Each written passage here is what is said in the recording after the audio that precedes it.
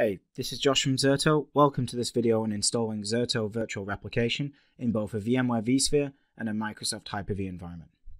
For step 1, we're going to install our Zerto Virtual Managers. You need one for each vCenter or system center that you're linking Zerto to, and you're going to need a standalone VM with 2 vCPUs, 4 GB of RAM, 100 GB of disk, and a static IP address in which to install the Zerto Virtual Manager software. I've already downloaded the documentation, all the installation files, and we'll start by installing Zerto into my production VMware environment, and Zerto supports both a Windows and Linux vCenter server. We'll kick off with the VMware installer that you can see here. There are 2 different installation methods for the Zerto Virtual Manager, Express and Custom. The main difference between the two is that Custom allows you to specify a dedicated SQL database, which we recommend for any environment with more than a couple hundred virtual machines to protect. First, we specify the vCenter server hostname or IP address, and then a dedicated service account, which requires full vSphere admin permissions. We then have to set a text label for the Zerto interface on where this site is and what it should be called.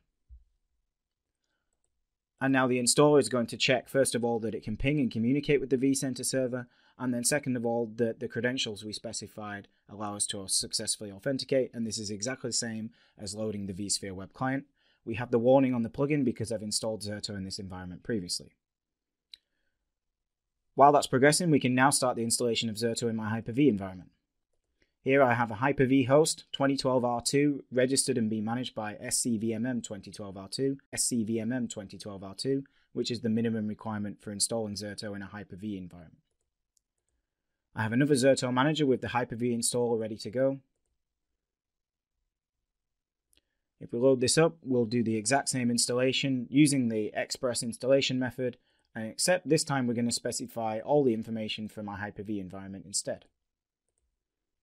So we need the IP or hostname of my SCVMM server, the domain on which it's joined, a domain administrator account, and again a site name.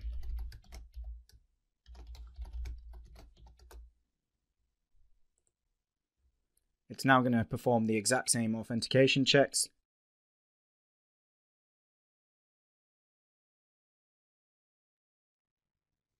The check is now passed, so let's kick off the installation in the Hyper-V environment. We can now go back to my production Zerto manager and we can see that the installation is completed, which is then going to allow us to load up the Zerto interface, which will be on HTTPS port 9669. So let's close down the installer, open up a new tab in the web browser.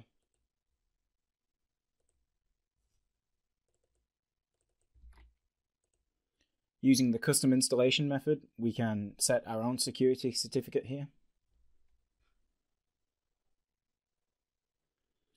We should log in with our vSphere admin credentials.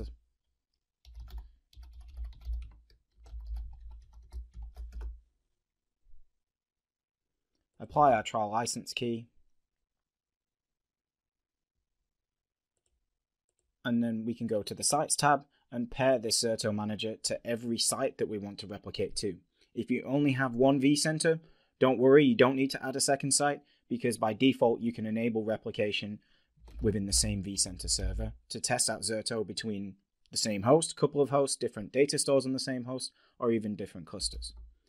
So we're going to specify my second vCenter server, which I already deployed Zerto onto, and I'm also going to specify my Hyper-V site. We've now successfully paired to both my target sites, and we've finished step 1, ready to move on to step 2, which is deploying the virtual replication appliances.